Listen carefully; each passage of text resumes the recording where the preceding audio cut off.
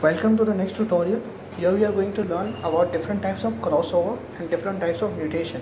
So whenever we have to attempt any type of numerical or genetic algorithm, just the type of a crossover and a type of a mutation is going to change. And type of a selection which I will cover in next video. In this video we will learn different types of crossover and different types of mutation. First type is a single point crossover. Like I explained you in the last video, a single point crossover is there are two parents, and at a single point at any bit, like in the current example, what we have done is at the fifth bit, we have made a crossover line. So this crossover line is made at a fifth bit of both the parents. Like in the gray part you can see it is parent number 1, in a white part it is parent number 2.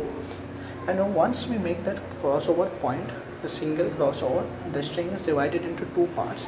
One is the head part and one is the tail part. The left hand side part, it is for the first string 0 0 0 0 is the head part, and the remaining part becomes the tail part. And in a similar way for parent number 2, 1 1 1 1 on the left hand side, like 5 times 1 becomes the head and the remaining becomes the tail. So in this one point crossover, what we do is the next step, while we are producing a children or like generating children, so child number 1 would be generated with the head of the first parent, like you can say 0 0 0 0 of the first parent, and the tail of the second parent is taken, like the tail of the second parent is 1 1 1 1 1 1. The tail is taken from the second parent. And similarly for a second child, the head is taken from the second parent, but the tail is taken from the first parent. So with this I explain you single point crossover. Then we move to like endpoint crossover. So you have to understand that this is a kind of a special case over here. Where endpoint crossover is where we are going to make many crossovers. Like we can make any crossover, like endpoint is 1 crossover, 2, 3, more than 1 is endpoint crossover. So for an example, like it is odd number of crossover is done, like 3 crossover is done. So for that what we do is, for the first part I am like zooming in. For the first part, the part between the first crossover and the second crossover, like you can see for the first parents it is 0 0 0 and for the second parents it is 1 1 1. So the part between both of the parents, like parent 1 and parent 2, is going to get exchanged while producing the child. As you can see in the children part of it, the 1 1 1 1 of the second parent is given to the first parent, whereas the left hand side of the part of the first parent, that is the head, or you can say the left hand side, is retained. And what we have changed is the part between the two crossover lines. We have changed that part. And then there is one more crossover, you can see like one more crossover. So what we do is, after that crossover, whatever part is that we are going to exchange. Like you can see there are 3 crossover. So for the first part what we do is, between the 2 crossover part we exchange that part, and for the third crossover what we do is we exchange the part which is left on the right hand side of the crossover. Like you can see 0 0 0 for the first string is given to the second child, and the 1 1 1 1 of the second parent is given to a first child. So in this way, whenever there is an odd number of crossover, what we do is, first we take the part between the 2 crossover, that is even crossover, and then the third crossover or maybe 5th crossover. So the part which remains after this crossover, that is exchanged. So in odd we have to take care. If it is even, then what we can do is we can take the part between the 2 crossovers. So we have to just take care when there is odd number of crossover parts. Then we move to the third part, that is uniform crossover. This is a bit tricky, like you have to understand this. So whenever we have to do this uniform crossover, so this uniform generated mask is generated. It is the number of the bits in this uniform generated mask is equivalent to the child 1 and parent 1 and parent 2. The number of the bits are going to remain same, but this is randomly generated, so you don't have to take any kind of pressure like how to generate this mask. This will be given to you, or you can generate it on your own. So this uniform generated mask, most probably it would be given to you for solving the numericals. And once it is given to you, what we have to do is, when you have to produce a child number 1, just observe carefully. And when you have to produce a child number 1, so we are going to take the string of the parent number 1, that is x1. But what we do is, we are going to apply this uniform generated marks on parent number 1. What is that operation? The operation is the bit where the uniform generated mass is 1. That number of bit in the parent would be reversed. As you can see, this uniform generated mass, first bit is 1. So in parent number 1, what we do is we flip the first bit. Like you can see in bold that it is 0. So in the child, what we do is we flip that bit and then becomes 1. Similarly, as you can see, 1, 2, 3, 4, 5, 6, 7. 3, 6, 7. 7th bit is 1. Like you can see the bold 1.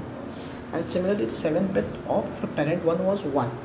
But in this operation, what we have to do is uniform crossover is we will flip that bit 1 to 0 in the child. As you can see, that is bold. And similarly for the child number 2, what we will do is just apply this uniform generated mass on parent number 2, and whichever bit is 1, we are going to flip that in the child. As you can see, the first bit of x2 is 1, but in the child it is 0. We have flipped this bit because of the uniform generated mass. So we have to first follow that wherever there is 1 in the uniform generated mass string, we have to flip that number of bit from the parent. So with this, we have explained with this uniform crossover. Then we move to the 3-parent crossover. 3-parent crossover is if there are 3 parents involved, then what will be the combination of the child. So this is very important. Like you have to focus like how it is going to work. So you have to just do bitwise. Like consider the first bit of parent 1, it is 1. First bit of parent 2 is 0. First bit of parent 3 is 0. So the child is getting the 0th bit. So it is quite understandable. What we are doing over here is we are taking the majority bit. It is like we are taking the majority. It's like majority over this one, or the first bit between parent 1, parent 2, parent 3 is 0. So the child is going to get the 0th bit. Similarly, in the second part, parent 1 and parent 2 have got 1, 1. So now we know that majority is 1. So we will directly give that 1 to the child. And in the third example, as you can see, is parent 1 is having 0, parent 2 is having 1. So now we see parent number 3 now. Like what is the majority? If parent number 3 would be 0, then we would give 0 to the child. But in this case, at the third bit it is 1. So we will give 1 bit to the child. In this way, we are going to check the bit and we have to find the majority, which one is the majority, and once we do find out which one is the majority, we will assign that bit to the child. This is called as 3-parent crossovers. So with this, we have come to an end of this type of crossovers. And then this there are 2 other kind of crossover. They're important, but not that important, but we'll discuss it a bit, like the shuffle crossover. So what we do in this shuffle crossover is a single crossover position. It is, and in single point crossover selected, the way we are going to do is it is going to be similar to a single point crossover, but before the variables are exchanged, they are randomly shuffled input packets. Basically what we are going to do is we are going to shuffle the variables and then we are going to apply that point crossover in them. And then this ordered crossover, what we do is, given 2 parent chromosome, what we do is we divide this into 2 parts. Like I said, the parent 1 is having the bit 4, 2, 1, 3, 6, 5. So I made they made 2 crossover points. One is after the second and one is after the third. What we do is 4 and 2 will remain the same, 6 and 5 will remain the same. The part in between the 2 crossover lines are going to get extended. Like we can see 1, 4 is that part is going to get shuffled. That is 3 is given, 3 and 1 position is replaced in the child. So what you have to do is just replace the position of 3 and 1. Like if whatever number of bit is there in between those crossover, what we have to do is we have to middle section of parent 1 in the order in which the values appear in parent 2. So in this way we can determine the child number 1 and child number 2. With this we have come to an end of this ordered crossover. So like I would like to explain you this ordered crossover once more. Like there's a kind of a confusion there was then, it has got cleared now. So I would like to explain you again like how this works. As this is a bit tricky part. What we have to do is we have to change the middle part. That's what we know, that is 1 and 3 is there, but how are we going to change the middle part? So what we have to see is In the parent number 2, when is 1 coming, when is 3 coming? So we observe that in parent number 2, 3 comes first, then comes 1. So in order in which the numbers comes in the parent number 2, we are going to replace it in the same way. That is 1, 3 was the previous order, but then we see that 3 comes first and then 1 comes. So we are going to change that in the child. So 3 and 1. Then similarly for the parent number 2, what we see is we have to exchange this middle part. It is 1, 4, but what we see is order, like what is the order in the parent number 1. So the order is 4 and then 1. That's why we put the order as 4 and 1. That's why it's called as ordered crossover. Like we have to see the order of the second parent in order to determine the child with the first parent. Child which will be coming from the first parent. So in this we have to see the order, in which order the number is coming. In a similar way, we have to replace the middle part, that is for sure. But then how are we going to change that part? It's depend on the order in which that number appears in the parent number 2. Similarly for parent number 2, we will see the parent number 1. So with this we finally come to close of this types of crossover. Now we move to mutation. Like I would like to take you to software testing part. Mutation is something like changing the string, like changing the original state. So there are just mutation is quite simple. We will directly move to the type of a mutation. Mutation is just changing the string. First type of mutation, simple, flipping. What does flipping is? Flipping of a bit involves changing 0 to 1 and 1 to 0 based on a mutation chromosome generated. So what we have done is, there is a mutation chromosome, like in the uniform mass over we saw the uniform mass we saw in the crossover. Similarly, a mutation chromosome will be given to you at the position where the mutation chromosome is having the bit 1. We are going to flip that bit of the parent. That is, first bit is 1. So first bit of parent is 1, but in the child it is 0, because at any point, at any bit of mutation chromosome, if it is 1, we are going to flip that bit of the parent and we are going to generate the child. Similarly, as you can see, this fifth bit of mutation chromosome is 1. Parent it is 0, but now we are going to flip it, we are going to make it to 1. And similarly with the list, you can see the last bit of mutation chromosome is 1. Then parent is 1, but now according to this flipping process, we are going to flip it, we are going to make it 0. So in this way flipping works. Now the second is very simple, interchanging. Interchanging involves what is 2 random positions of the string are chosen and the bits corresponding to their positions are changed. Like in the given example, what we have done is we have taken second bit 4, 5, 6 and the 6th bit. So we have taken any bit, like it is our choice, whichever bit, 2 bits we want to take those bits, exchange them, just call it interchanging. Like in this current example, it is we have taken the second and the 6th bit and we have exchanged it. Now we move to the last type of a mutation. It is called as reversing. What we do is a random position is chosen and the bits next to that position are reversed. That is very important. Reverse means what?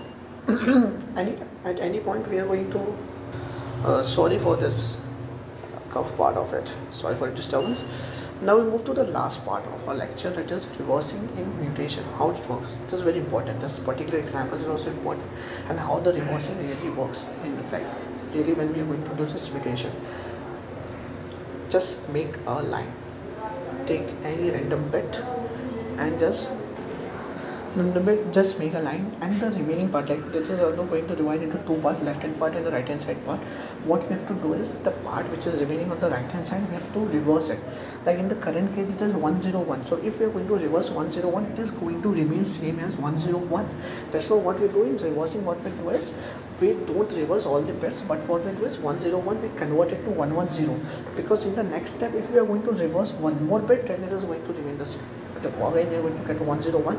So in this particular example we are not reversed completely, but in a kind of example it is like something like if you are getting 011, so after reversing it will be 110. So in the example, in the exam, if you are going to get 011 as the last part, the remaining part, so we have to change it and we have to make it to 110. Reversing we have to do it completely, but in the current scenario 101, the reversing of that 101 would lead us again to 101. So for that purpose we have made it to 110. We can stop it there itself. So with this we come to end of this lecture. So any question comes of the genetic algorithm, just see the type of a crossover they are asking, just see the type of the mutation they are asking, and just apply, use the method which I taught in the last lecture, and just solve the numerical in the easy way, in the best way, in the efficient way.